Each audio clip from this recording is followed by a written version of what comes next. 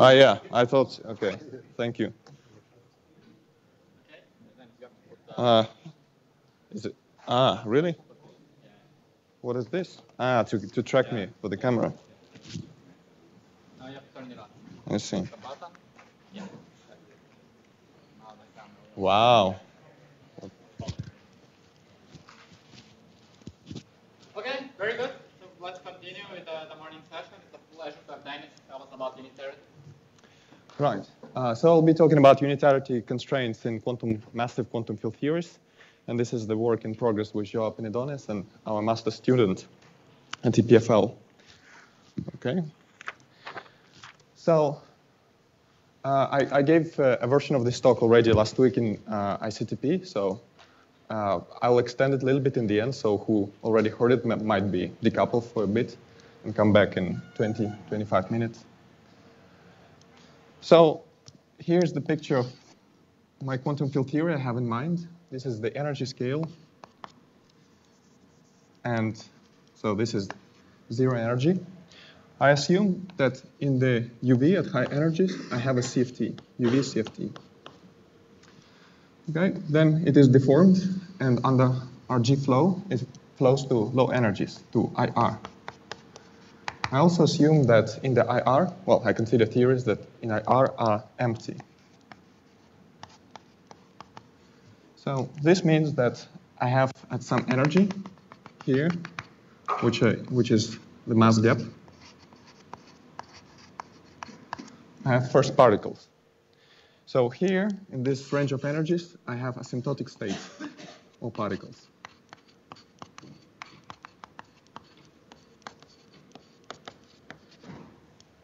And I will assume that the lightest asymptotic state has mass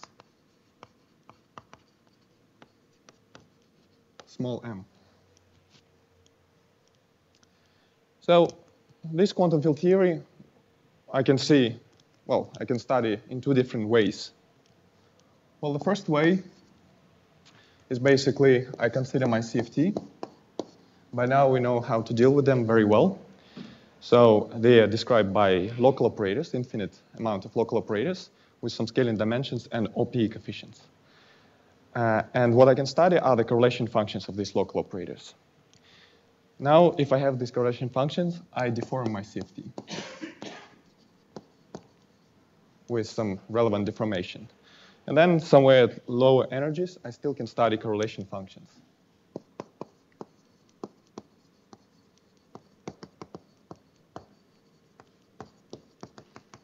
So there are various ways how to do it. For instance, various Hamiltonian truncation approaches, which can get you this correlation function in this picture.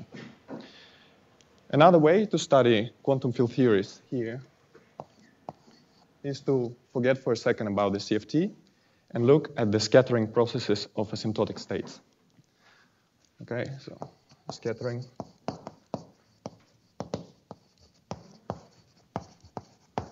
Asymptotic states. There are various constraints on the scattering processes, and these constraints are studied in the S-matrix bootstrap approach or framework.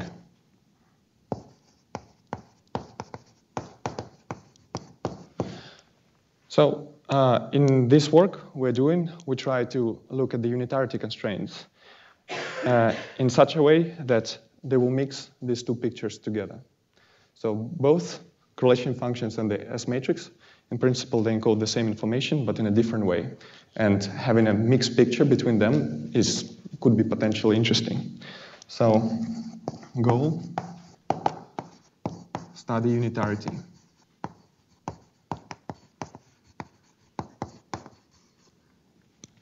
And then we draw consequences and applications from these unitarity constraints.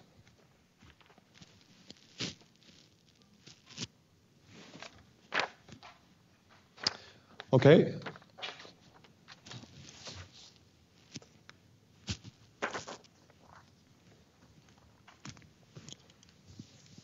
Before I proceed, I will need a couple of to define a couple of well-known basic things, but I think it can be useful for better understanding to do that. So this part is a little bit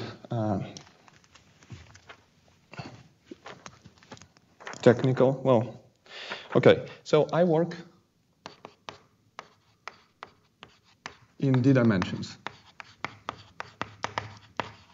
Dimensions in Minkowski space.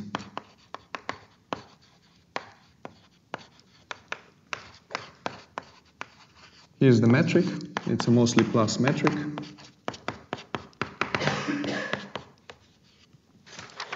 And here's the momentum of my particles, p mu. I assume that my system, quantum field theory, is invariant under Poincare symmetry.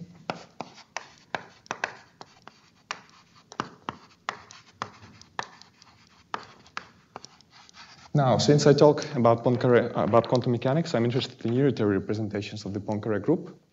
And they were classified by Wigner. They are given the infinite dimensional, and they are labeled a little bit roughly by the momentum p mu and the spin, where the spin is the representation of SOD minus 1 little group, subgroup of the Poincare group. And p squared minus p squared is greater than 0. Okay? So these are irreps.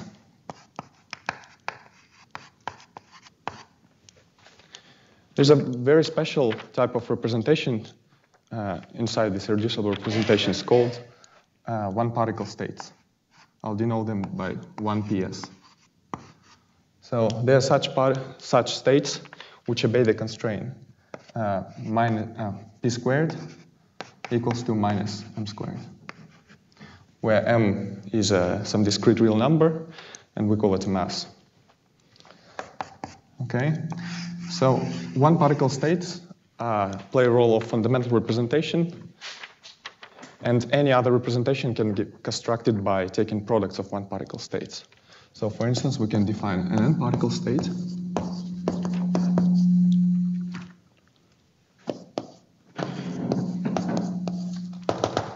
n times. Okay? So these n-particle states, they're instead in the reducible representation.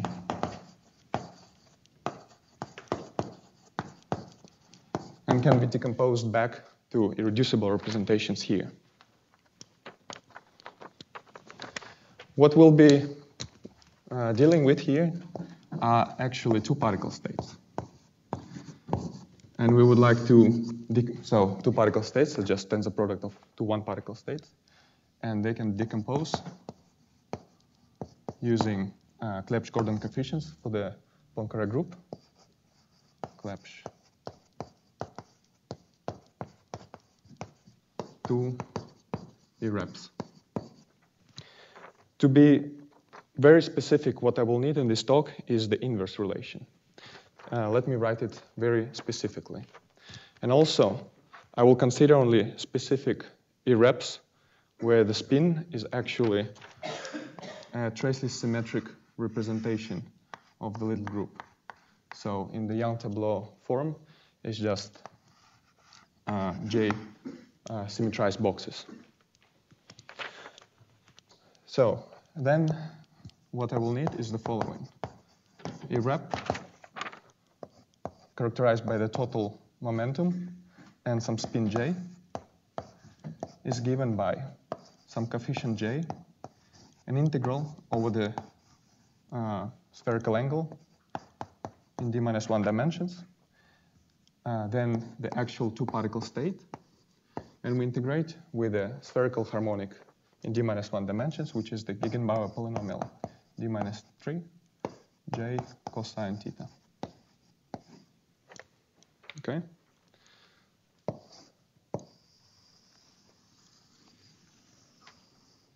So So you see, even if I take a tensor product of two scalar particle states, we actually get a spin part when we decompose them into irreducible representations.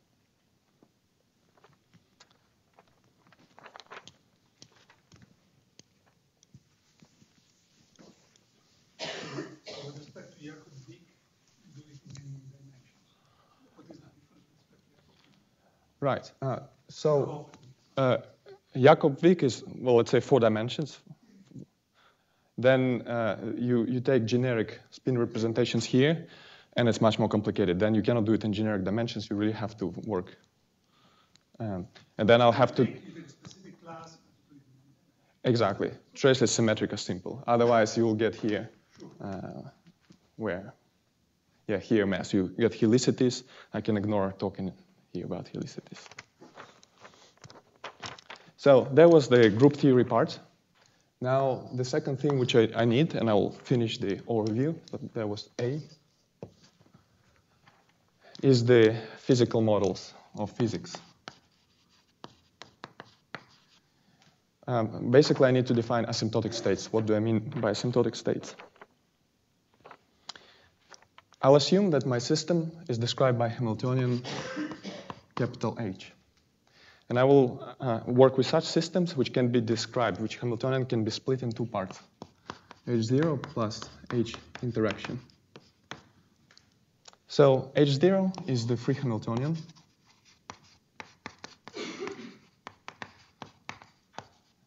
However, the trick is that this free Hamiltonian, its mass spectrum should be the mass spectrum of the actual full quantum field theory. So for instance, it contains all the composite operators, like pions, for instance. And H interaction should not be seen in general as a small perturbation. It's something. Okay? So one particle states, which were constructed using group theory, at different times, you can see this state. Well, this state evolves with the free Hamiltonian, H0T. Our states in interacting theory, they evolved with a full Hamiltonian. So the assumption of the presence of asymptotic states is such, well, assumption. The system can be written in terms of asymptotic states if at some time, large times, t plus or minus infinity, actually this object looks like a free particle state, the equality. This is a little bit formal. There are subtleties, like you have to study wave packets, but I don't want to talk about it. So from this equation, I can move this to the left-hand side, and I will define the actual asymptotic states. In this case, I'll call them one-particle states, and I refer as plus or minus, meaning in the far future or in the far past, as the limit time goes to plus or minus infinity, minus IHT, the full Hamiltonian, E minus IH0T, the one-particle state. What happens if you have a bound state that exists with interacting and not the other? If I have 2 particles that form a bound state, then if I put the interacting Hamiltonian, I have a one-particle state corresponding to the bounded particle. Right. With H naught, I don't have any such a state. well, you should include the bound state in the H naught, I believe. Like helium should be there, considered as some particle. You should include it in H naught. Yeah. Yeah. So this object here is called the Muller operator. I denote it by omega plus minus.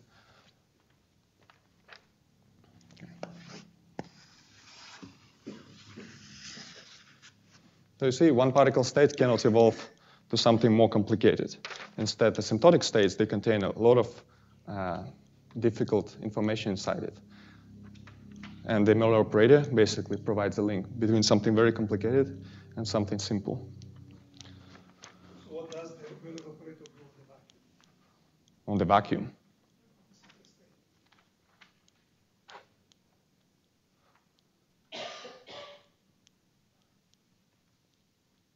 the vacuum. It's not easy. It's not easy, I guess. Do you have the answer? Well, in this construction, you should have trivially. But what we do normally, the Möller operator is like the kernel maps the vacuum of the free theory to the. But in this separation, if you really want to take it this way, that H0 describes everything with one state in the vacuum, then I see. But okay, but this is not stated clearly. Yeah. Luckily, I will not need these details. I need just some formal definition. And for instance, to show what happens to these asymptotic states, we define our amplitude, scattering amplitude, as some, let's say, two-particle asymptotic state in the far future. They overlap with a two-particle state in the far past. Okay? Then I can just use this definition of asymptotic states, and I get two-particle state, free, omega plus Dagger, omega minus two-particle state, which are now free particles. And the product of Möller operator is the scattering operator S.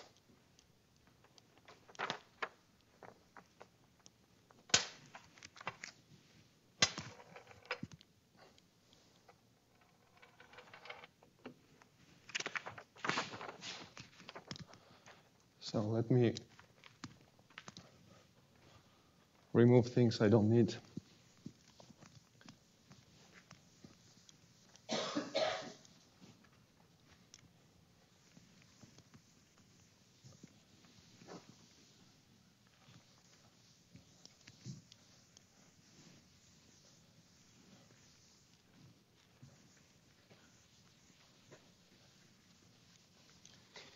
So basically, using these definitions now, let's get to the main object in this work we would like to construct.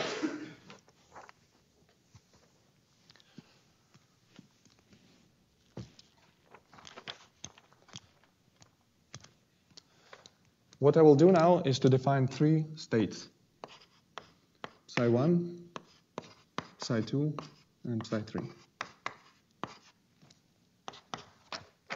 So psi1, I take two-particle asymptotic state at the far future and project it to some definite spin. And the PJ, projection operator, is basically this object here. This is PJ is basically a integral with a spherical harmonic. Or otherwise, I can write it as projection Möller operator plus 2ps, two-particle state, free-particle state. So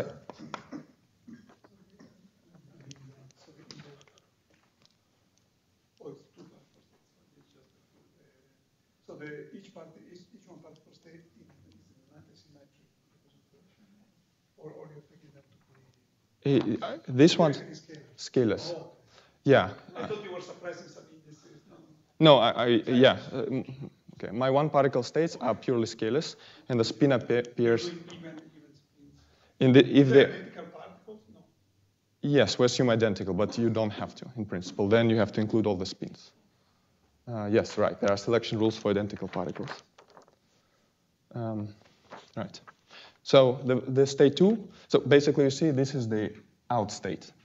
The psi2 state I'll define as the projection of the two-particle state in the far past. So this is the in state, which can be written as the projection Möller operator 2ps. And the third state, and this is the definition, I will take as some local scalar operator acting on the vacuum and Fourier transformed.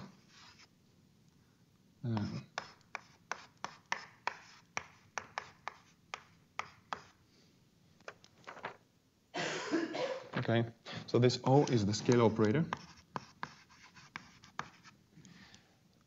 After the Fourier transformation, this state will have total momentum P, And these two states have also total momentum p mu. Here, these states have spin j in general. This state has spin j equal to 0 because of the scalar operator. And this all is evolved with the determinant of the full interaction. Yes, this is fully non-perturbative local operator. What I would like to study what are the inner products of these three states. So I would like to study psi I, psi j, where I and j run from 1 to 3. Ij run from 1 to 3. This state I put prime just to say that the total momentum of this state is p mu prime. And the total momentum of this state is p mu. Due to translation invariance, we can already see, but we'll see explicitly, that there's a delta function. So this inner product, is proportional to 2 pi to some d, and the delta function, p prime mu minus p mu. What is left is some 3 by 3 matrix. I'll call it B, and put it 3 by 3, which depends only on one variable, on the S Mandelstam variable, defined as minus p squared.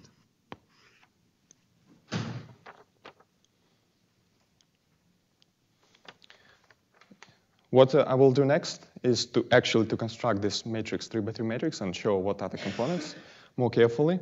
But before we do it, let me now finally state what do I mean by unitarity. So if I have one state in my quantum field theory, if it's a unitary theory, the norm should be non-negative. If I have a mix of states, the equivalent statement that the matrix should be semi-positive definite.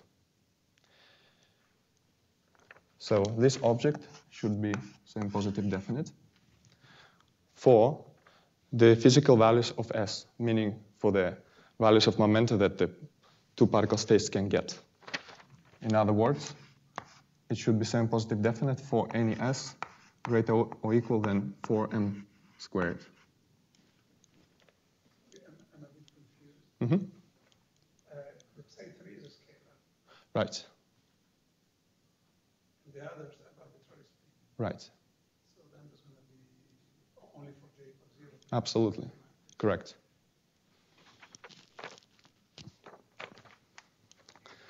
So basically, what I would like to say that for these three states, unitarity requires the following condition.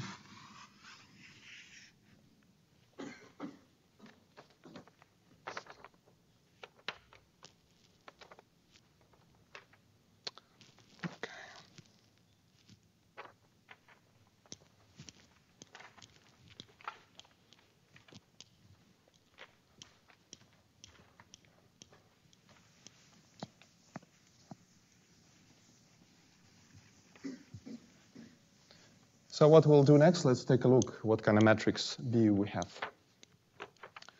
So this is our matrix, B 3 by 3.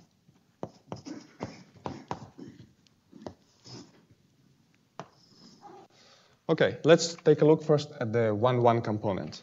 So I take an inner product of this state with itself, with its Hermitian conjugate. Due to the definition of the Miller operator, it's unitary. So it will disappear. What we'll get is just a normalization of the two-particle states with itself, which is defined, it's basically fixed by us as normalization. Plus you have to integrate it when you project. And the normalization are chosen in such a way that basically we get here explicitly 1.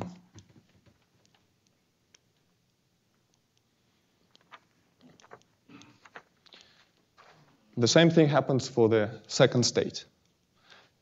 The Miller operator disappears. We have a normalization of two-particle states. And the projection, it's again 1. 2-2 component.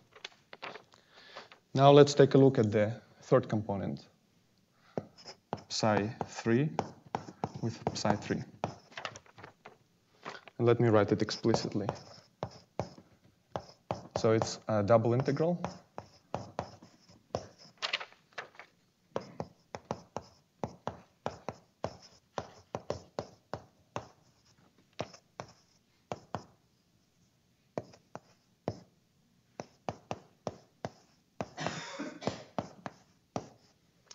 Okay, so I take the inner product of this state with itself.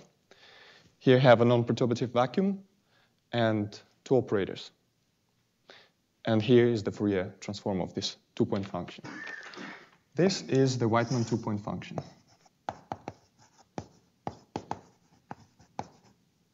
Two-point function. So notice there's no time ordering. So due to translation invariance, so this depends only on x minus y. So one integral simply gives you a delta function, as I already expected here. So I can write explicitly one delta function, p prime minus p. And what I get here is just a Fourier transform of the Whiteman function, which in Weilberg definitions is simply the spectral density with a 2 pi factor. So this is spectral density. Notice that contrary to the Chelin-Lehmann representation, when we talk about time-ordered Chelin, when we talk about the time-ordered product, it's the relation with the spectral density is not that simple. With the Whiteman function, it's just trivial. So in the third component, I have 2 pi rho the spectral density of S. Now, let us look at the 1-2 component, so the inner product of these states. So you see, we have some two-particle states evolving from far past to the far future. And then this is basically the scattering amplitude. But then we have to project it to the definite spin, so we get the partial amplitude, which depends now, instead of STU variables, only on S variable. And here I'll have this spin, J. And my convention is star. And the 2-1 component is the same, without the star.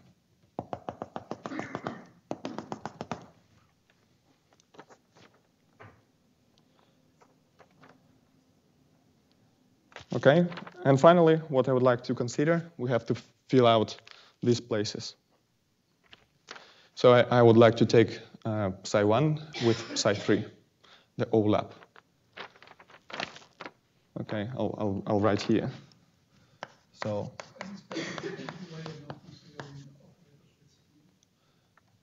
why we don't consider operators with spin?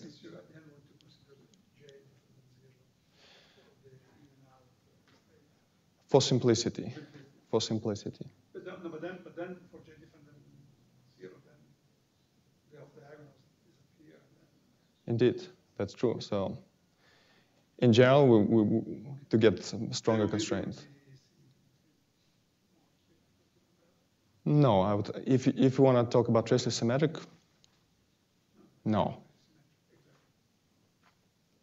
No, it's not really. No. Maybe we can include it even.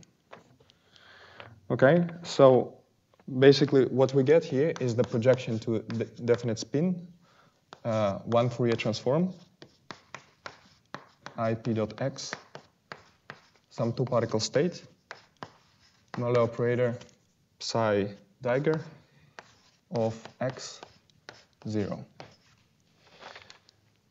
So you see this matrix element here mixes two-particle asymptotic states, something given by S matrix, with some local operator. So it basically gives you an overlap.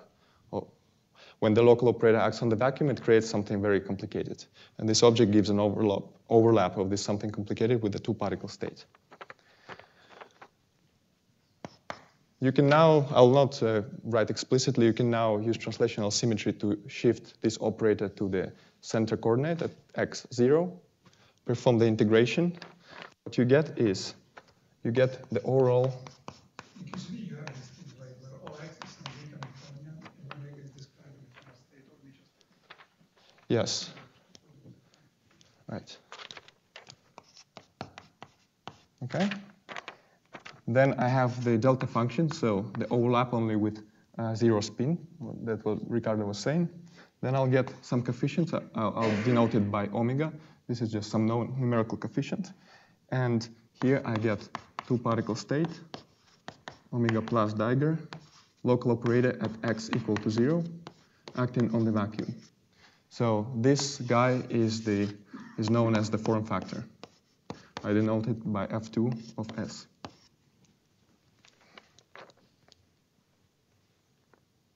Okay. So basically, now I can fill the remaining things. They will be simply omega Kronecker delta J omega F2S omega J0 omega.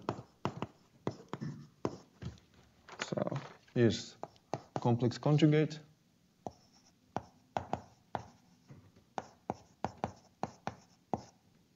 Here again the form factor, and here I don't have space. So basically it's form factor star with the same prefactors. Okay, so here's the matrix, which should be semi-positive definite. And it contains three important ingredients for us: the partial amplitudes, the form factors, and the spectral density.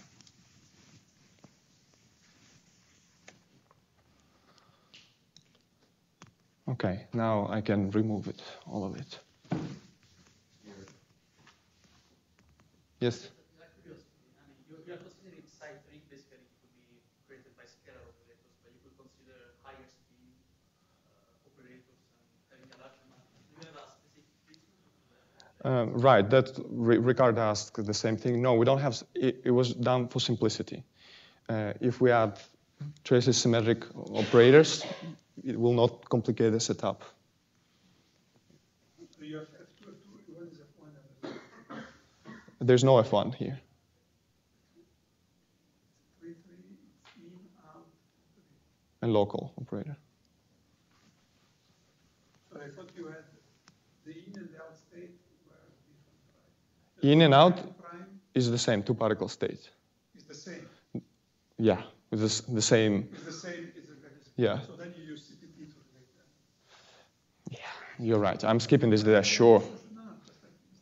Well, in fact, I think I'm convinced we use time reversal symmetry to relate two form factors, because in general there are two of them. Let's talk about it right after.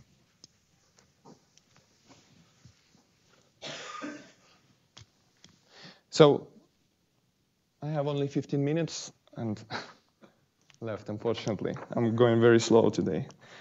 But let's get to the consequences. And then I hope I'll have a little bit of time to talk about the bootstrap. First of all, let me try to speed up. If I take the spectral density in the limit of large S, we're probing our UV fixed point, our CFT. So this is given by the spectral density of the UV CFT of S. And since the spectral density is nothing but the Fourier transform of the two-point function, and the two-point function is completely fixed by the conformal symmetry, here we get some number, S to some power to the delta, where delta is the scaling dimension of operator O, minus D over 2. So my UV completeness puts a constraint on the tail of the spectral density. That's one. Second, what I would like to say is to apply the Sylvester criterion for the matrix to be semi-positive definite.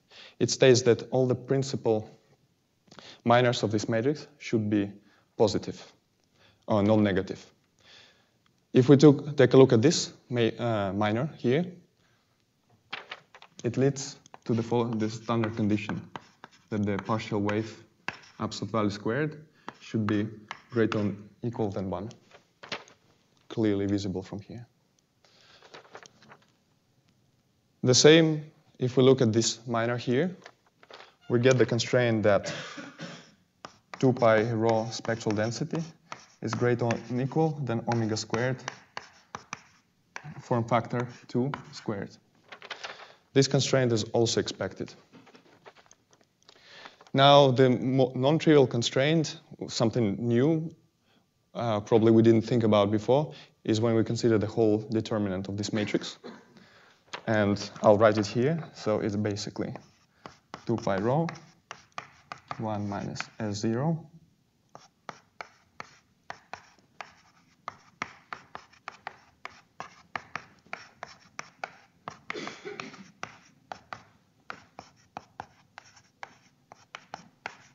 should be greater or equal than 0. So this constraint mixes all three ingredients together.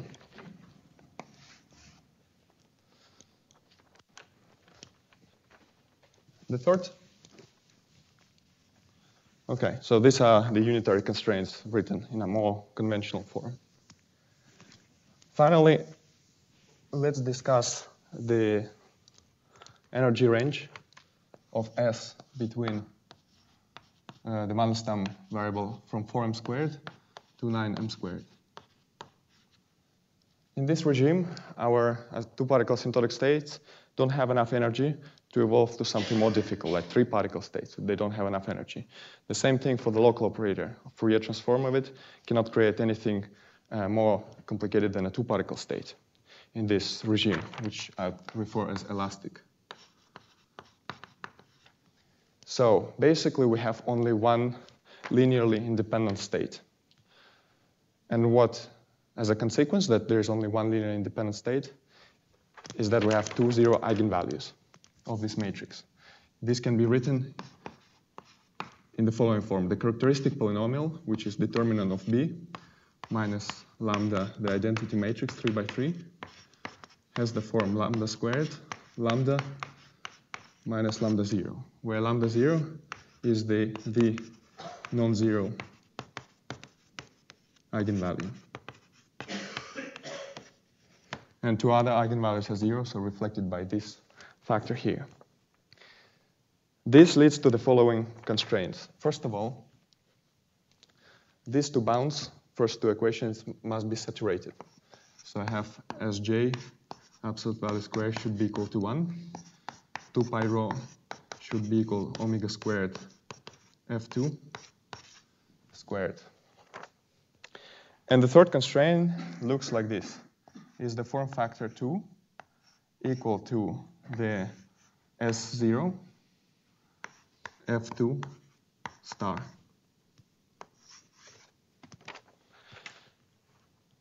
Okay, so this is a rather non-trivial relation between the partial amplitude and the form factor.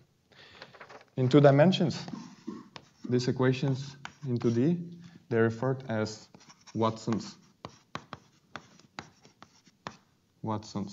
equations.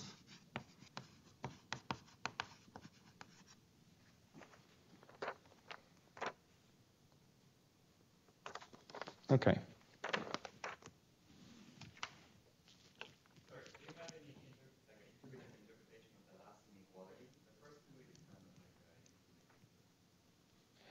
The intuitive interpretation of this inequality. No, I would say I don't have. So what we would like to play is a numerical game and see what happens. We played the game. I didn't get any for now intuition. But let me get to the numerical game. Interpretation by the numerical game. You can associate this B to some physical process where you treat O as some external weakly coupled source. So you have your theory, you couple it to some external source. It uses this O, and then probably you can relate it to some physical quantity, right? Why not? I mean, I don't have in mind any particular theory, so I. No, exactly. Right. I'm saying that you can think physically. Let me. Okay, I basically have 5 minutes, and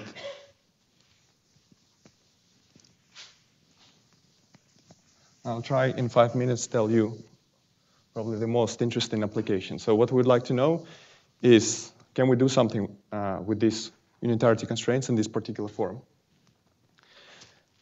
And yes, we have very good numerical algorithms which solve linear optimization problems put in this form. So what we can try to do is to write an ansatz, a generic ansatz, for these quantities entering in this matrix. So for instance, from now on, I will focus on 2 dimensions. Okay? 2 dimensions to avoid complications due to speed. I can then parameterize my scattering amplitude in the following way. Due to presence of asymptotic states, I have a pole at the mass m squared. And the residue, which I denote by g squared, is basically indicates how strongly these asymptotic states interact with each other. The rest is some analytic functions on the complex plane of S modular branch cuts.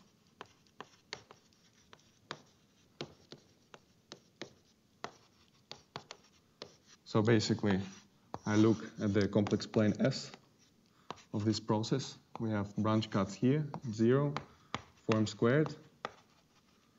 It's analytic all over the place, and there is one pole. So this is known. It's now well-studied parameterization in this form. Turns out that the form factor can be written also, and it also has the same analytic structure. The pole now has the form minus S minus m squared. Here I have the coupling G instead. And here enters 1 point form factor. This is a non-trivial statement, and I don't have time to motivate it, why it's like that. But I'll just mention that the 1 form factor is a constant. Some constant which describes my theory, plus the analytic piece on the complex plane modular branch cuts. The spectral density, it's a real function, positive function. I can parameterize it easily. Okay, there's no problem. And then I can ask some questions, try to minimize or maximize some coupling constants. Here will be some unknown coefficients. This is a known coefficient. I can try to vary them, ask some questions in such a way that the matrix is semi-positive definite. Okay. Yes, sorry, I impose that this S is crossing symmetric. So basically, whatever I write, I'll add the piece as goes to 4 minus S. Right, right, absolutely. Thank you. Okay, so the interesting game in 2 dimension, a new Bootstrap problem we thought of, is the following. As a local scale operator, I will consider now the theta operator, which is the trace of the stress tensor, defined as T mu mu of X.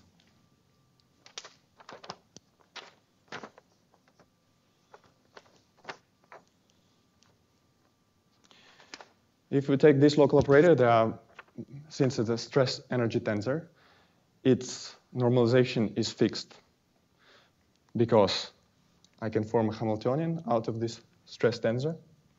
And Hamiltonian, we know how to act on the states. The states are eigenstates of the Hamiltonian, right? And as a consequence of this normalization, we get that the form factor 2 of theta at S equal to 0 is equal to minus 2 m squared. This is a non-trivial statement. I wanted to show it today, but I don't have time. If you're interested, I'll be happy to talk later. Another important property of the trace of the stress tensor in 2 dimensions is its relation to the C theorem. So basically, the C theorem can be written as a homological C theorem in the following form. The central charge in the EV minus the central charge in IR is equal to minus 3 over 4 pi, and the integral over the coordinate space.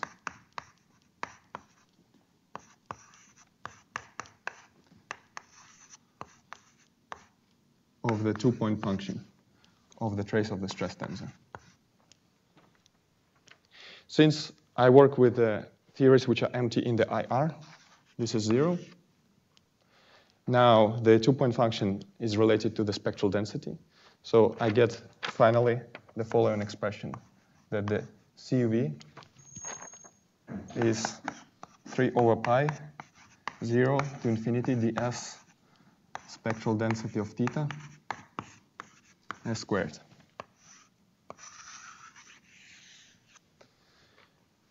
Okay, now comes the bootstrap problem.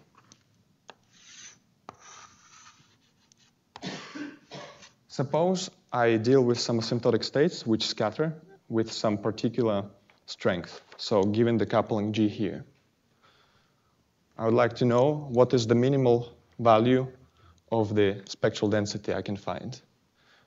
More precisely, I would like some integrated quantity, which is the central charge. So given some G, what is the minimum of the central charge in the V fixed point?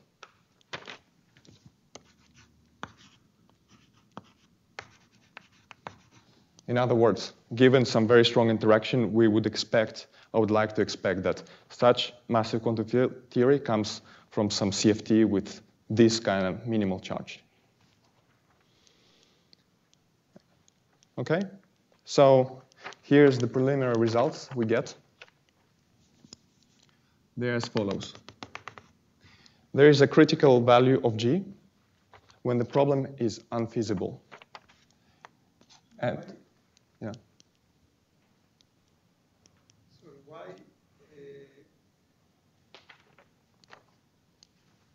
at a very large G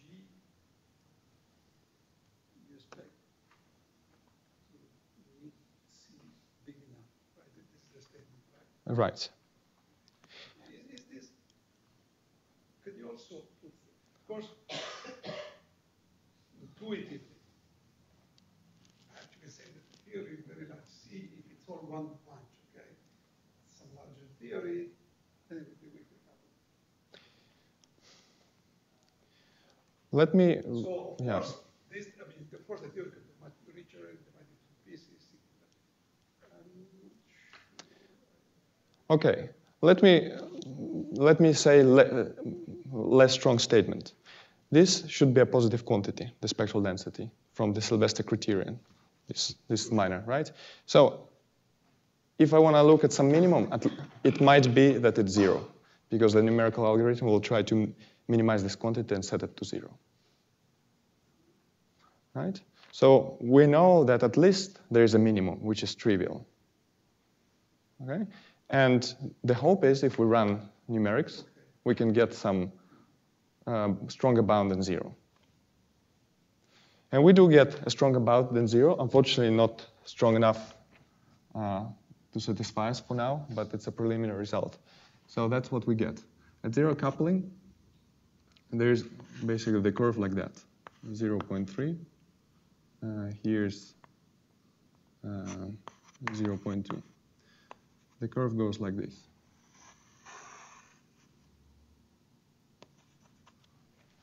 Here is the allowed region for the central charge, and we exclude this area. So this yellow part is excluded.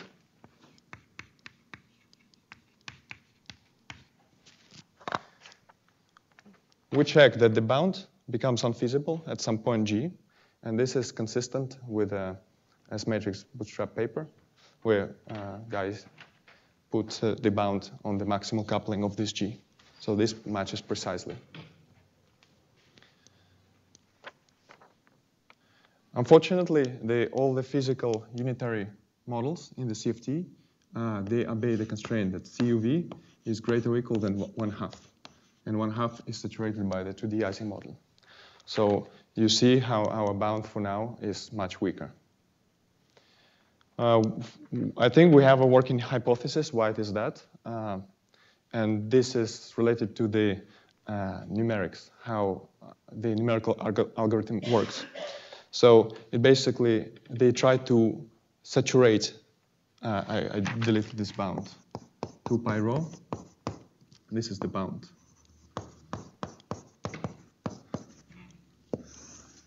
that the spectral density is actually given only by the 2-particle state, excluding 3, 4, etc. particle states. However, they probably give an important contribution.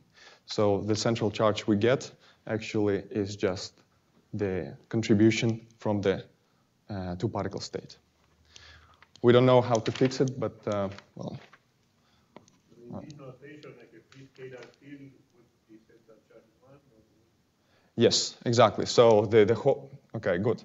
So here at the boundary, we know that there is the Sine-Gordon model, integrable model. And the central charge of the Sine-Gordon is come from the free boson, and the central charge is 1.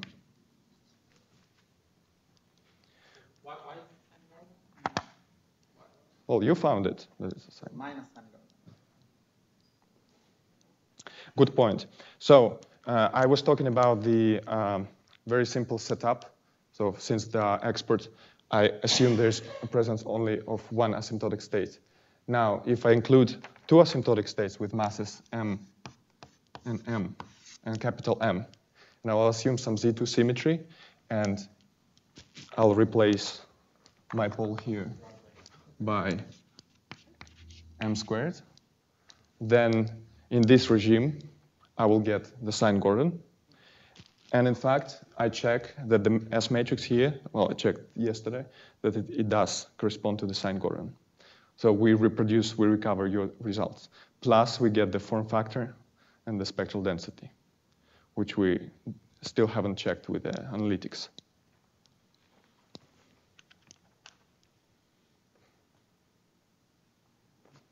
But do you expect that the form factor that you get is the correct form factor of Sine-Gordon?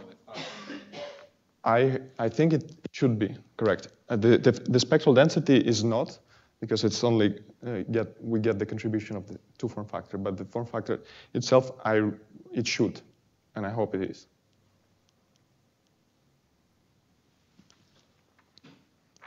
Sorry, this part is a little bit preliminary, so I wish I could. Should be like the basic Watson equation. Exactly. It gotta be, because the Watson's equations are built in this setup. Gotta be. I think you are a bit out. Right. So I'm done. I basically conclude here. So what we did is to consider a mixed setup where we have correlation functions and asymptotic states. We constructed some matrix which should be semi-positive definite. This is a nice constraint, powerful constraint. And we basically studied various applications and consequences of these constraints. Thank you very much.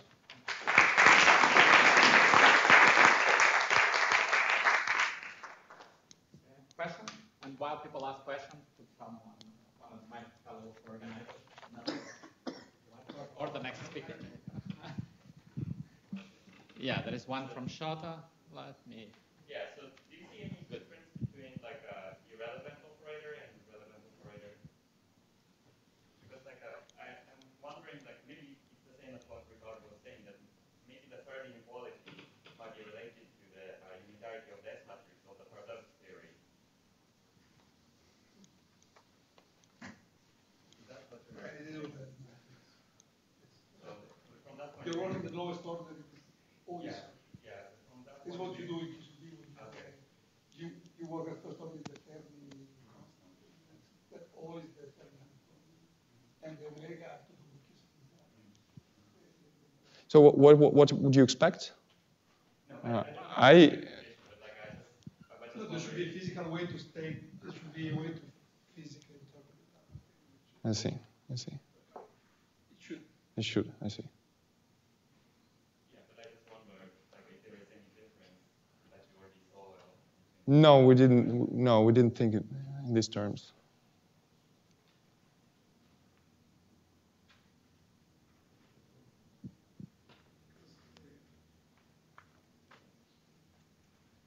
I don't have much intuition, but naively, you want to choose some O that you choose a trace of T, but there is another O, which is the one that deforms the CFT to the other theory, which I guess is giving masses to the phi. So you Right. could use that O more naturally. Sure. Sure. Yes, that's correct. In a sense, we didn't go to specific deformation, specific models. But as soon as we have something at hand, yeah. But you are very far away, right, from the starting point. So. I think in this case they're basically the same. Right? The trace of the test tensor is 0 in the CFT, and it starts to be proportional to the forming operator. Essentially, it's not going to give anything else. I think the trace and it's the same as the scale operator.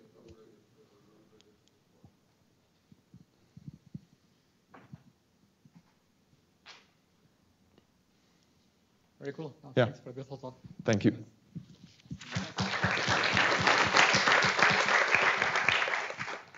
Okay, Barak will give the last talk of the morning.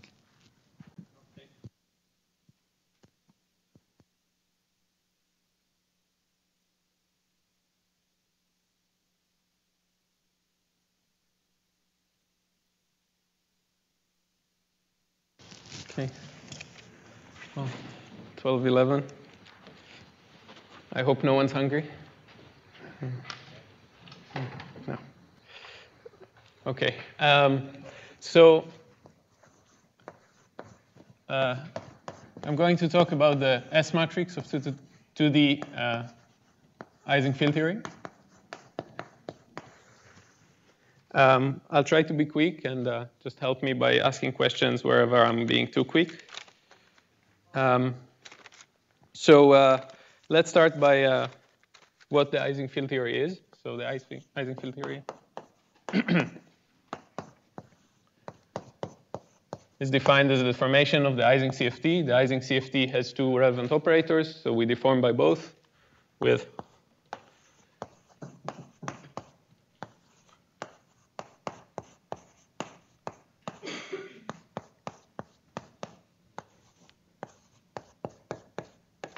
some arbitrary parameters, MF and H. Now, MF and H are dimensionful, so the space of theories that we're looking at are defined by one dimensionless parameter. We call it eta, and people loosely call it the temperature. But that would be MF divided by absolute value of H. We can allow ourselves the absolute value because of the Z2 symmetry of the Ising CFT, 8/15. Now, so what are we looking at? The earliest starting point for this is, if we look at this, would be eta going to -infinity, eta going to +infinity, and eta equals 0. These are the 3 points that we understand that were understood first. At this point, we have a free fermion theory. It's basically a pure mass deformation of the Ising CFT. At this point, strictly -infinity, we have a free fermion theory. But while on this side, when we start deforming away, the fermions are weakly coupled, on this side, they are confined in sort of a, you can think of it as sort of a flux tube theory or something like that, when you're very close to -infinity. And at eta equals 0, we have the E8 theory, which is a well-known integrable theory with 8 particles. And well, we know the S matrix for the theory, of course. I'm not going to discuss it today too much. But if you want to read more about this region, there's a mallogic of papers about all of this. So in this region, that would be 0, 6, 1, 2, 3, 4. In this region, be 1, 3, 1, 0, 4, 8, 2, 1. And well, this is easy to find in the literature. So also, the starting point of our work is the end of the Malogikov's research here. So another important paper is this paper where the analytic properties of the free energy are as a function of eta are analyzed. So we expect the theory to be more or less analytic as a function of eta. Well, analytic on the real line as a function of eta. So the free energy is the easiest thing to analyze. We look at it as a function of eta analytically. Now, what we have done is we try to understand qualitatively. There are some guesses about the structure, the analytic structure of the S matrix, again, as a function of eta. So that means the location of the poles is a function of eta, where the zeros are is a function of eta, particle production is a function of eta. We are trying to get a more solid quantitative hold of that. So what I'm going to discuss today is this side. Well, today. It's unreadable. Only the positive temperature part, which is interpolating between the C8 point and the. Yeah. So to discuss the analytic properties of the S matrix, I'm just going to gloss over the details of what are the analytic properties of S matrices in 2D. So I'm only going to discuss the S matrix of the lightest particle, 4 of the lightest particle. So we're going to have some P1 momenta, P2, and by momentum conservation, this has to be minus P1 minus P2, all incoming, of course. So we're going to have only one Mandelstam invariant, which is minus P1 plus P2 squared. And T is going to be 4m squared minus S. And I'm going to make my life easier already now and set m squared to 1, set m to 1. Yeah, we do it more carefully in the paper, but here I'm just going to make my life easy. And U is 0. Of course, we could have taken the branch where U is non-zero and T is 0. Now, if we look at this, now this is a function S. It's well, basically, if I'm looking at the outstate of two particles, it would be some function S times the instate of two particles plus other states. So we're looking at that function. Its analytic structure was already discussed even right now. So we have some branch cut starting at 4. Well, for now, 4m squared and some branch cut ending at 0. There could be poles here corresponding to stable particles in the theory. They should come in pairs because of crossing symmetry. And we could have zeros, but because of crossing, they have to come in these kind of pairs. And because of real analyticity, of course, if I have real analyticity, this is the complex conjugate of this. So if I have a 0 here, I will have a 0 here and here as well. Okay, and very important for us would be unitarity that just constrains the physical values of the S matrix, which means the values right on top of this cut to be smaller than 1. Now, of course, that means that also here, here, and here, the values are smaller than 1 because of crossing. Let's see. Now, I'm going to tell you that when we have a 0 here, this corresponds to the pole on the second sheet. I don't know, maybe to some of you that's well known. I'm not going to explain it because just I don't want to spend time on that. The easiest way to see it is to go to change variables to the rapidity variable, and then it's easy to analytically continue to what corresponds to the second sheet here and see that S of the second sheet is just 1 over S of the first sheet. So it's trivial that when I have a pole here, and when I have a 0 here, I have a pole at the same location in the second sheet, which means that I have a resonance in my theory. Let's see, so from now on, I'm going to call the zeros resonances. I know that some people call zeros on the real line virtual particles instead of, I mean, I will be maybe wrong and call them resonances as well, but zeros in general.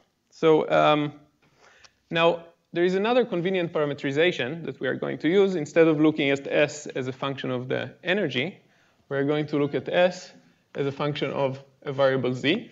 This variable Z was, well, some of you know it, of course. I read it in papers of some of you. And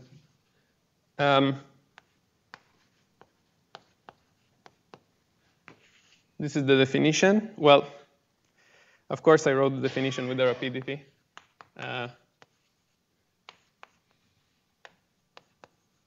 OK, so for completeness, I owe you the definition of the rapidity as well, just to make people's life harder.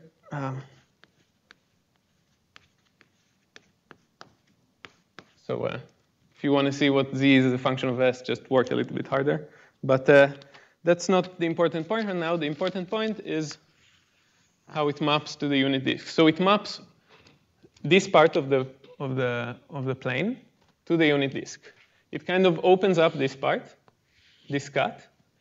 So this cut will become this and this.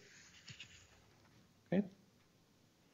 Now, this line is just glued together. So if I come through here, the values here are the same as the values here. So I can just glue this line to this line. It will correspond to here. Okay. So just the values of the function here will be the values of the function here. Any poles will be mapped to this part. This is just purely a different way to look at to parameterize the kinematics. I'm not doing anything. And the actual values, the physical values of the S matrix now appear here, as I said.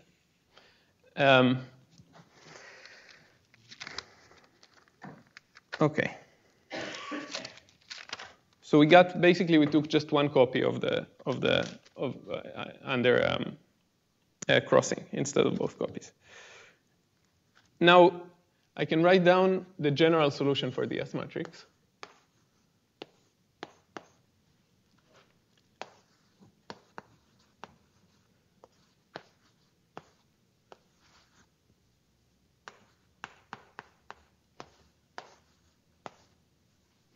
Where this part encodes all of the poles and the zeros. Okay? So if I can have also zeros here, I can have a zero here, I can have a zero here, but then I must have its complex image, because here I have real analyticity and this map preserves that. Okay, so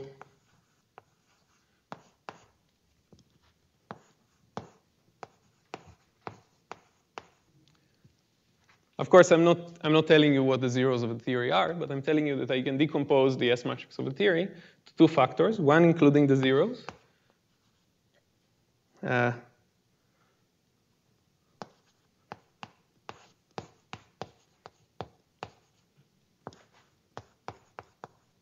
the poles.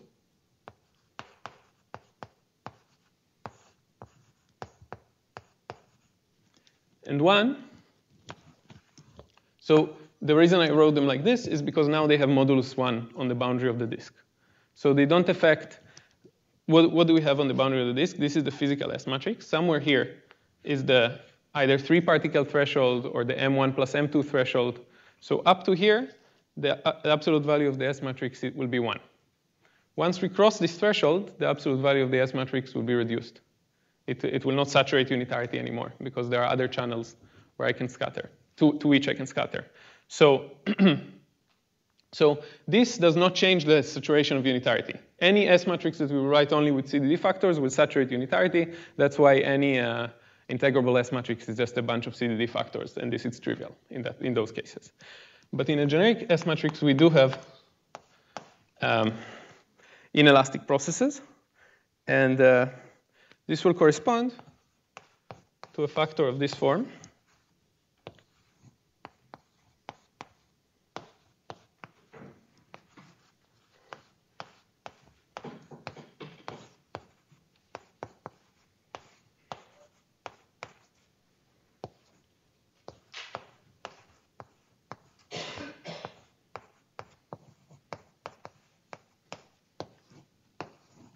Okay.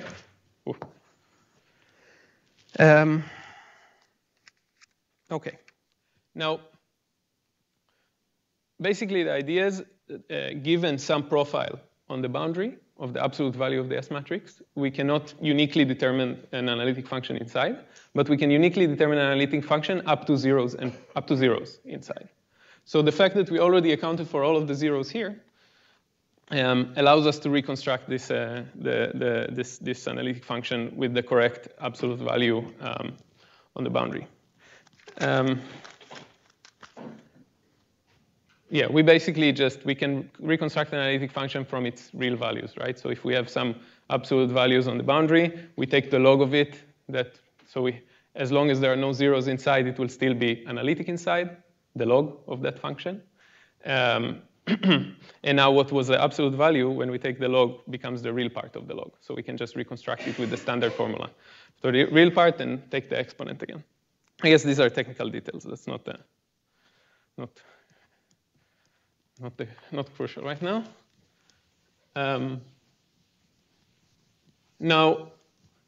So now we have basically the analytic structure. So I can tell you what I'm trying to get. What am I trying to get? I'm trying to understand what are these ZJs as a function of eta. What are these ZJs as a function of eta? Right? Maybe let's give a prime to one of them so that I can loosely call them ZJ. So ZJ and ZJ prime. And I'm hopeful in understanding this sigma tot as a function of eta. Here phi is just the argument of some coordinate on the disk. So I'm hopeful for finding this, and I also want to find these. So this is a very hard problem in general to just look at this and expect to solve it without any input from the theory, or just impossible. So I'm going to have some experiment giving me some input to my research. So the experiment would be TFFSA. This is not something that we developed. This appears, I think, first. I mean, it's just a Miltonian truncation, so it appears a lot. Yes? What is W in this form? Oh, I'm sorry. Yeah. E to the I phi, e to the I phi. W is the coordinate for which phi is the argument. Sorry. Thanks.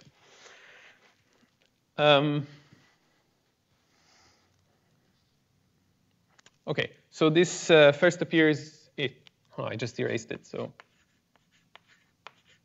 The use of a Miltonian truncation for this theory specifically first appears in this paper. A Miltonian truncation dates is much older, of course. We write the Miltonian of IFT as the Miltonian of free massive fermion. That means first we do this deformation, and then we solve completely. Well, of course, it's just a massive free fermion theory, so that shouldn't be hard. And then we add the second deformation.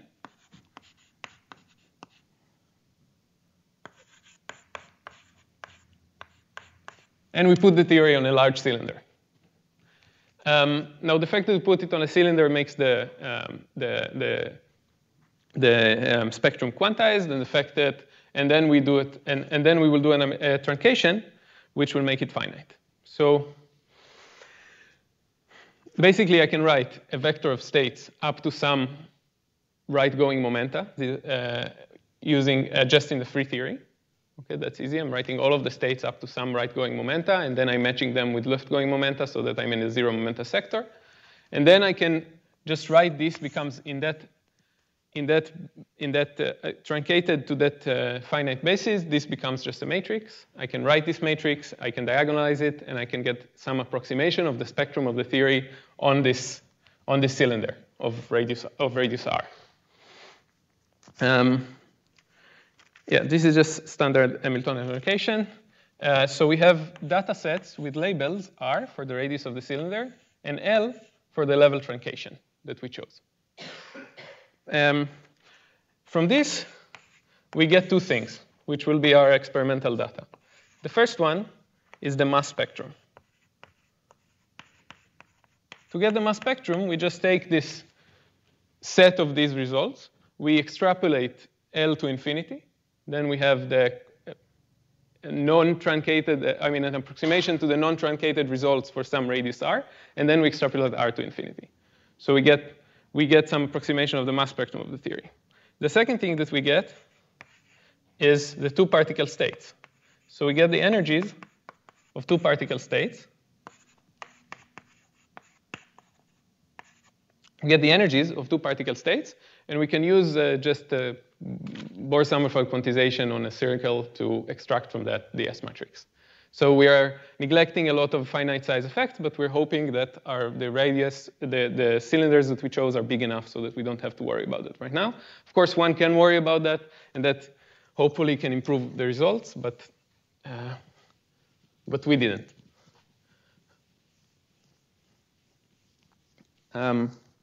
Okay, so to repeat, what we get is the mass spectrum, which gives us the first thing that we wanted, but that was actually well understood before by Zamolodchikov. These are the ZJs here of the, sorry, this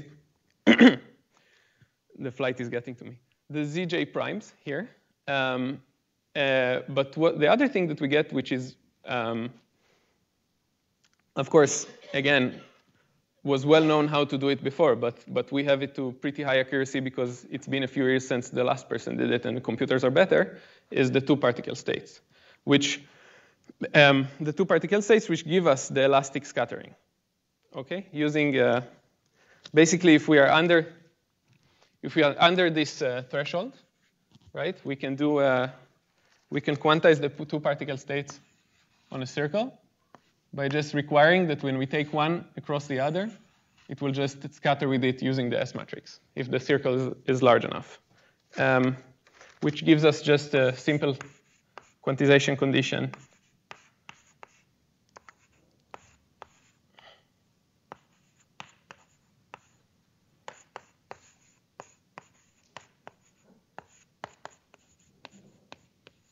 From which we can extract this, which is the phase of the S matrix. The scattering phase is an elastic scattering phase.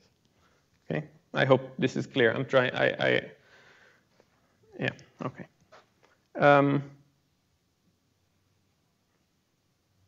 Okay. In this case, we can extrapolate the level to infinity, and we do, but we can't extrapolate R to infinity. That's why I was saying before we have this. We might have finite size effect affecting our result. Because if we try to extrapolate R to infinity, of course, we will get all of these will be trivial. We have to have some finite R to get some non-trivial result from this. Okay, so all of these details are not the main analysis that we did in the paper, but I had to have them to discuss it. Sorry, your phase shift is still a flat space phase shift, right? Oh yeah, it's a flat space. I'm sorry. I want the flat space phase shift, but I'm taking it. I'm to approximate it. I'm just taking a large cylinder. I'm not really taking I'm not extrapolating R to infinity. I don't have a way to do it.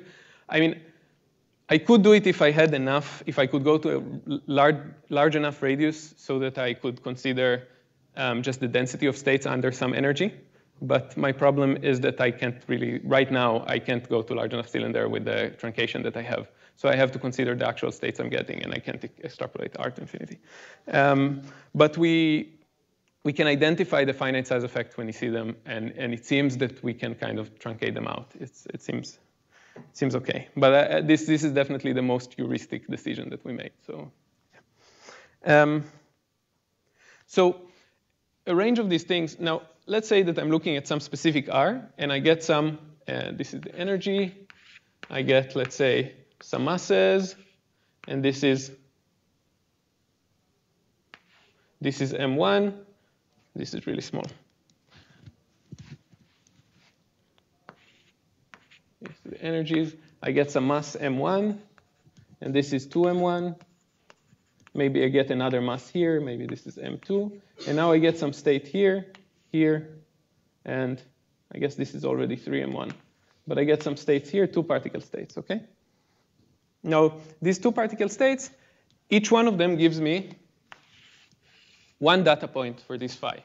So if this is the energy, if this is S, let's say S, and this is phi, or argument of the S matrix, I can get, say, 1, 2 data points from this. And then I choose another radius, and I get 2 more data points. And maybe I have more states than 2, so I got a few more data points here, and here, and here. And slowly, I'm starting to build a graph of this, of the argument of the S matrix on the elastic phase. So I can get only up to this threshold, where I start producing other states. So eventually, you will get we get some graph for the S matrix. And we call that, together with the mass spectrum, the results of our experiment. Okay, so we can start the analysis from here. Everything up to here is kind of a setup.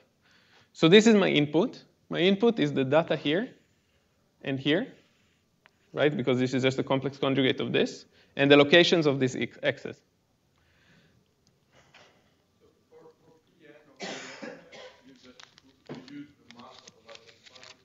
Oh yeah. Pn is just the energy. Pn is just the momentum of one of two free particles that have energy.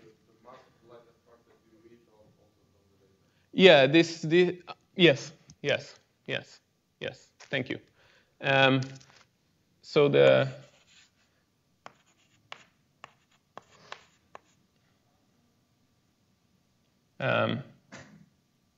should be. What am I doing? Squared minus m1 squared.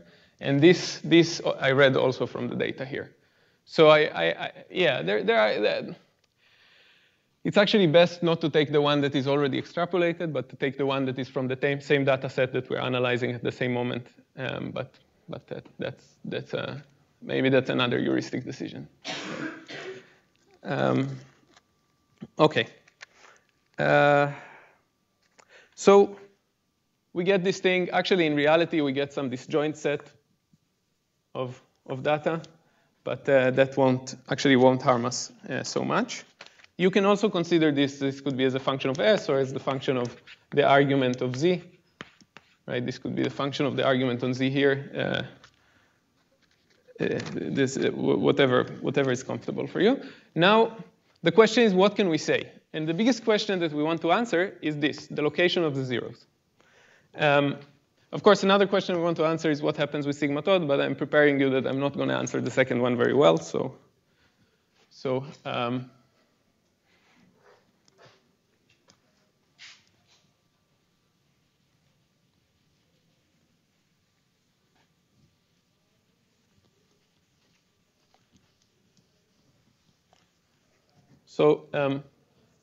Let's go to the next part, which is the analytic reconstruction.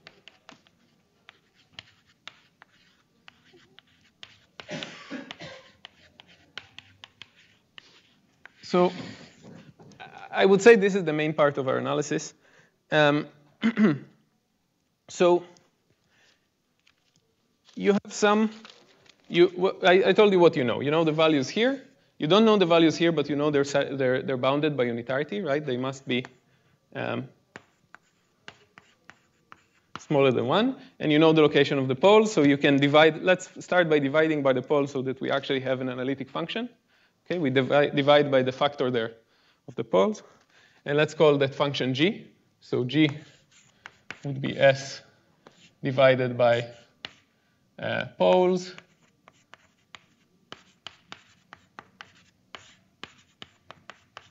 Okay, now let me start by telling you what we can find. So the analysis that I'm going to do is going to tell you the locations of the zeros. It's going to tell you our values. It's going to, okay. So first, we are able to reconstruct the values of S at arbitrary positions on the disk. Now, you may expect that because it's an analytic function, and we know it on the boundary, but we know it with some error. We don't know it exactly, right? So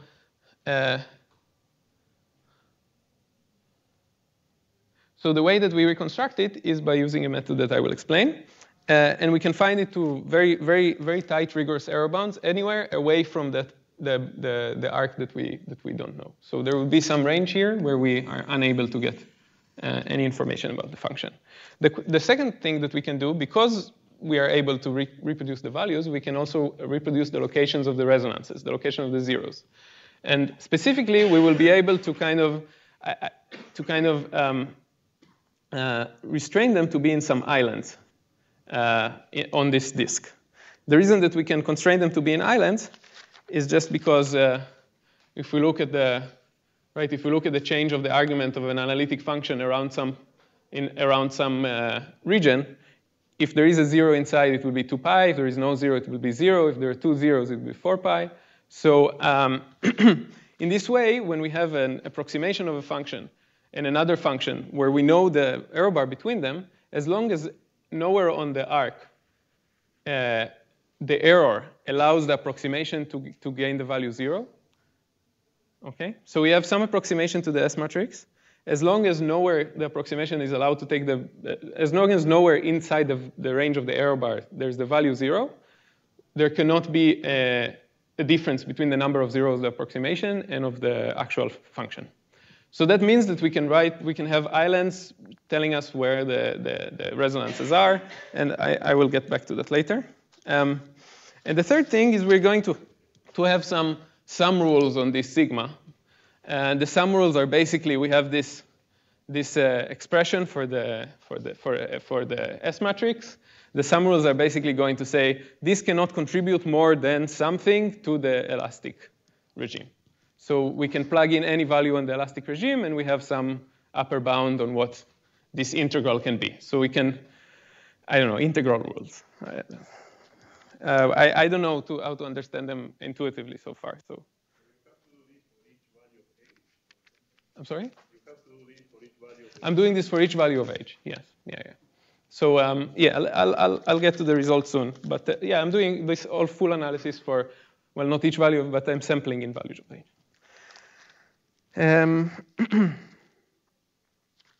So let me start with so we have two methods of going from this data that we have into to the values in the interior. So the first method, which is kind of unstable, but is more intuitively easy to understand, is this. G of z is just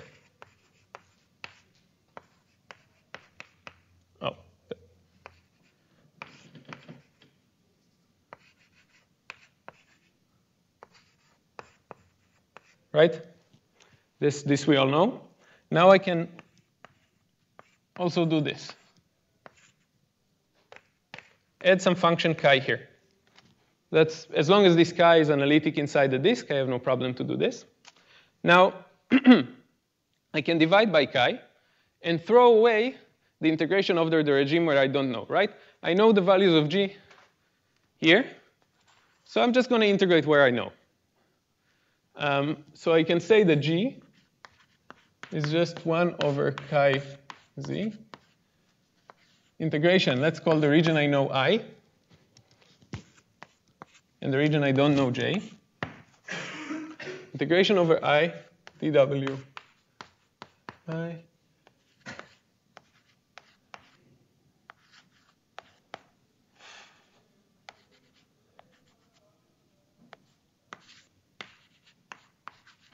Plus, of course, this is plus some error.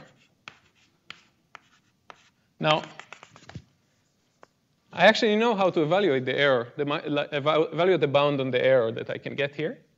The bound on the error will just be 1 over chi z, integral over j, dw over 2 pi I. And now, I can just take the absolute value of this, the absolute value of this,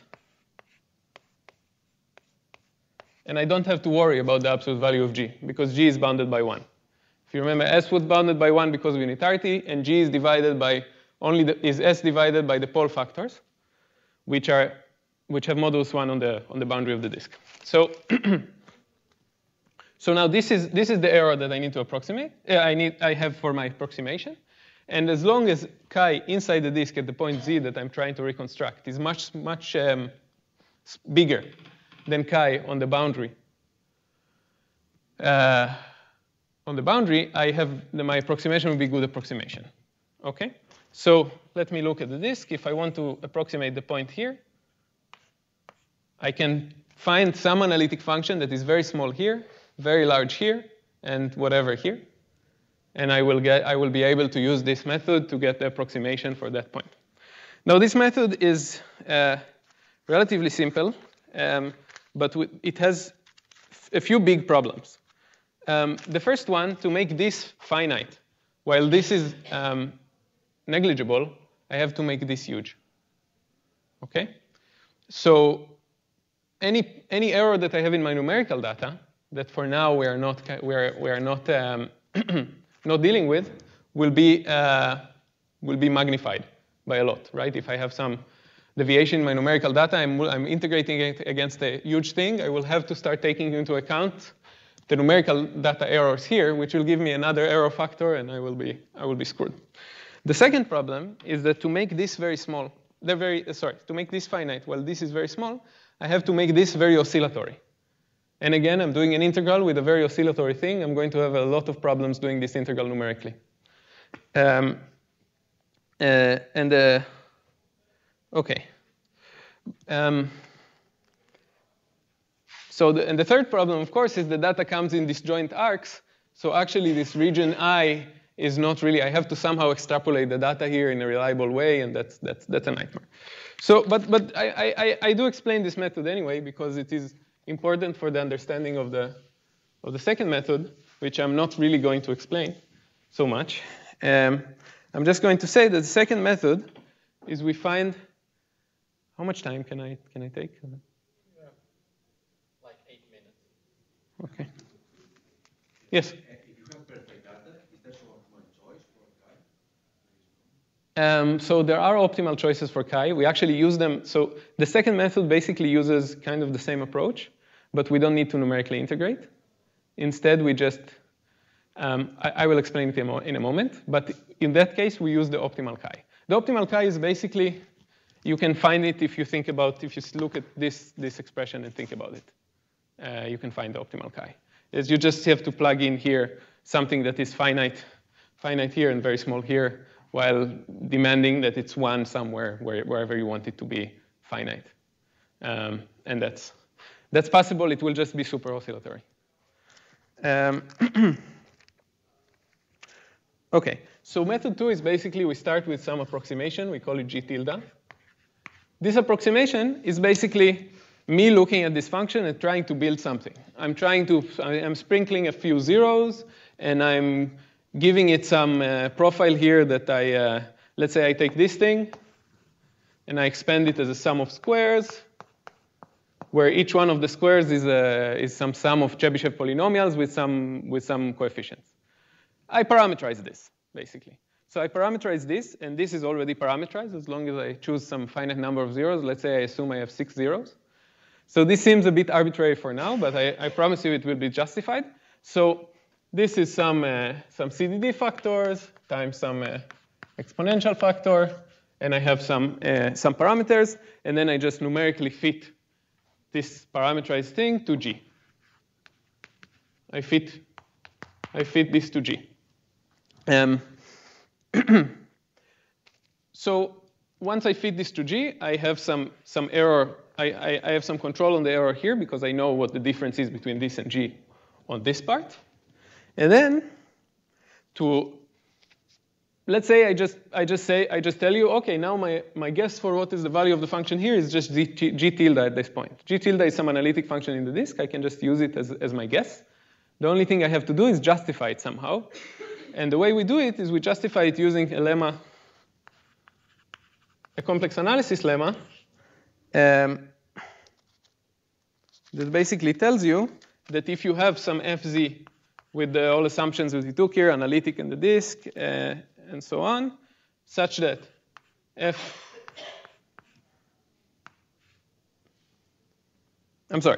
you have some fz that you know the values on a part of the boundary, we call this part I. We can bound f inside the disk by some expression.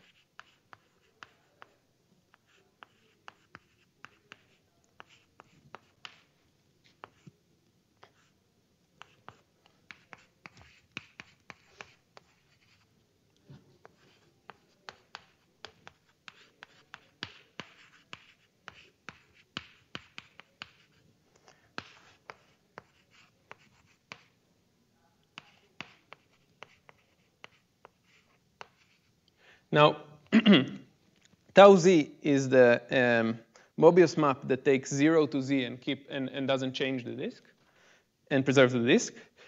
And And when I take this, when I take tau of some region and take the absolute value, what I mean by that is the length of the region after the tau minus 1 map here. So this is, of course, this is a technical expression. You don't have to understand it now. But what I'm telling you is that using methods similar to this analysis, but a bit more technical and tedious, we can bound, as long as we know some bound on the function on the boundary, we can bound the function anywhere in the disk. On a part of the boundary, we can bound the function anywhere at the disk. We see that this is a function of also the length of the part that we know, which makes sense, and also the values of the function on that part of the boundary that we know. So, of course, bounded by unitarity. I'm sorry. This is. Yeah, we are. I was maybe a bit sloppy here. Yeah, of course, Fz is bounded by 2 on the boundary. Okay. Yes, of course, the boundedness is the only reason that we can do any of that. So now we just choose this F to be. We just choose this F to be the difference between G tilde and G, and we get some rigorous error bars inside the bulk of the disk from the error bars on the boundary, which are just the difference between G tilde and G. So the one thing I will say, this seems a little bit prone to errors, numerical errors, but this curve that we looked at, the values of the function on the boundary are highly constrained by unitarity. They have a lot of, there's a lot of self-consistency constraint just by the fact that it's the boundary of not unitarity, analyticity, just by the fact that it's boundary values of an analytic function. So, for example, if we had this thing, and now I add some bump here, we did this experiment, I add some bump here that doesn't really make sense, and I try to fit, I will still get this fit for G tilde, because it's very hard to have this bound, to have some weird behavior in a boundary of an analytic function. What I'm trying to say is if we had some numerical error that is very localized and not something that is systematic, it's probable that it's kind of smoothed out by this. I see. Can I take 5 more minutes? Is that okay? Or? Okay. So I'll just say something about the theory itself, because I just told you how we find all of the results, and I didn't say anything about what actually happens in the theory. Qualitatively, this story was already suggested by Zamolodchikov, so we're not claiming that any of it is our story, but we can find exactly the quantitative numbers of where the zeros go at every point. So if we start at eta equals infinity, we have a free theory, so it's kind of boring. Now, as we move away, we have a pole at the origin, self-coupling pole, and a 0 coming away from the pole. So if we go the other way, it's just that the 0 and the pole annihilate, and we get the free theory here. We try to go away a little bit more. The 0 will go all the way here and cross to the second sheet. Okay, this basically outside the circle corresponds to the second sheet of the S-plane. So we will get a pole coming in. Because of unitarity, when a 0 comes out, a pole has to come in. So we will see a picture like this. Now, somewhere here, it's very hard to say exactly when, and although we have very good numerical data for very good quantitative data for a lot of the quantities, I can't say what exactly happens at high energies, but at low enough energies, we can see here just 1 0 emerging from high energies. It could be that there's something super complicated happening here. It could be that it's just 1 0 coming down. We don't know to say right now. And eventually, the 0 and the pole cross the pole kind of at the same time. So it has to happen at the same time, because we cannot have a double pole. So if the pole crosses this pole, it has to be with the 0. And eventually, this 0 also crosses to the second sheet, and we get another pole. Now, this is at eta equals 0. This is the familiar picture of to some people, familiar picture of the EA theory. In the EA theory, in the S matrix of the lightest particle, you can see only the two higher the self-coupling and the two higher particles, and none of the other particles. We can also see here some resonance at 0 appearing here and slowly moving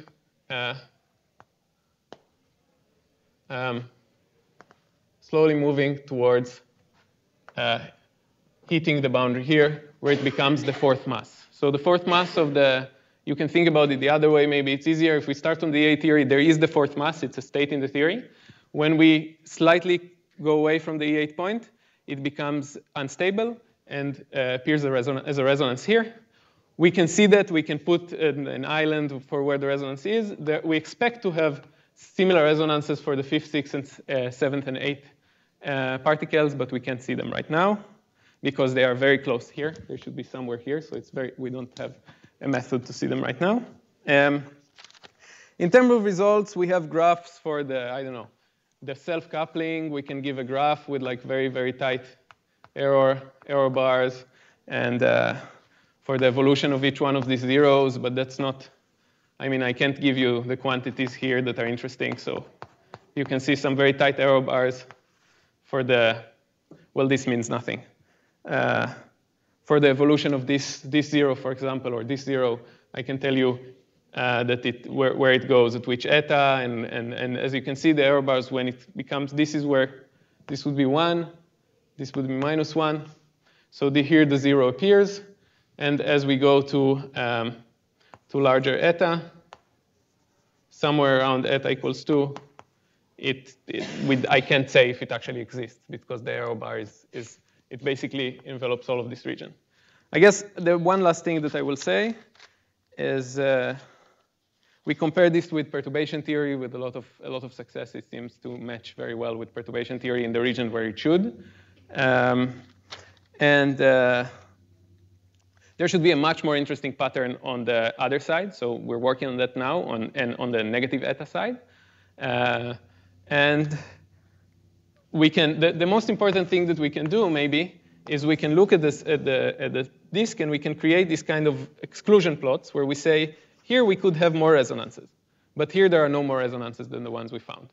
So we can say we can really justify this guess about the number of resonances, of course, up to some energies and widths that we can't really probe. Okay, I'll stop.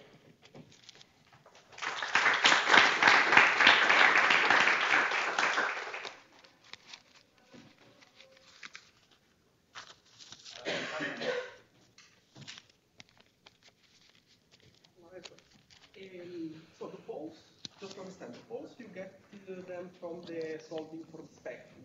So right. I see. And then for eta equals 0, when the 0 touches the boundary, yes, it means that you're like a super-elasticity, like the modulus of this method like 0 for the point.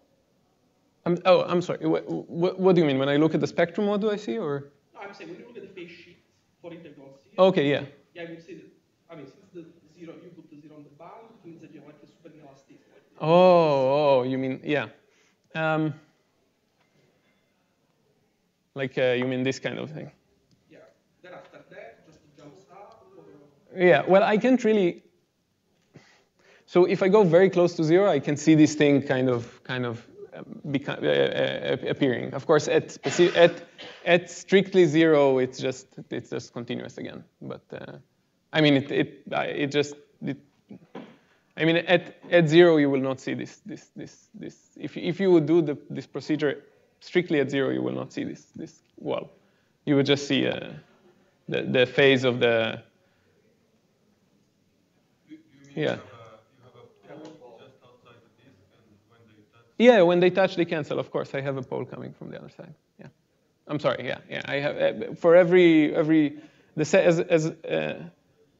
outside of the disk is the second sheet. I mean, in some sense. So when a 0 comes to the boundary, you have a pole coming from the outside, canceling it. Yeah. So thanks. In the third step, you have a 0 coming in. The first step. Here from infinity. You don't have a pole going out because that's infinity. Because that's infinity. That's the only point that's allowed to act. But in principle, because in the free theory, also outside in second sheet, you have nothing. No 0 poles. Yes. Because in principle, the first have annihilated with the pole coming in. Oh, it is. So the thing is. This effect not even there. Yeah, the zero going out could have annihilated with the pole coming in, and nothing happened. They do annihilate, but then they cross each other. Yeah. I don't think they're allowed to completely annihilate in an analytic point. Yeah. I think if it was at infinity, sure. But.